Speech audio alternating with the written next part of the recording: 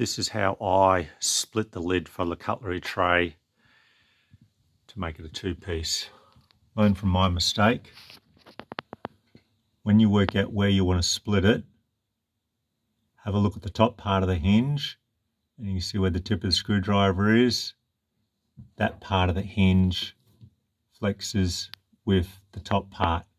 That's where you want to cut, and you may not even have to cut the wire like I did. This is the tool I use. I call it a vibra saw. It's basically a reciprocating, vibrating saw. I had 3 different blades that I played with. I did all of this job without taking the lid out of Audrey, though you could do it.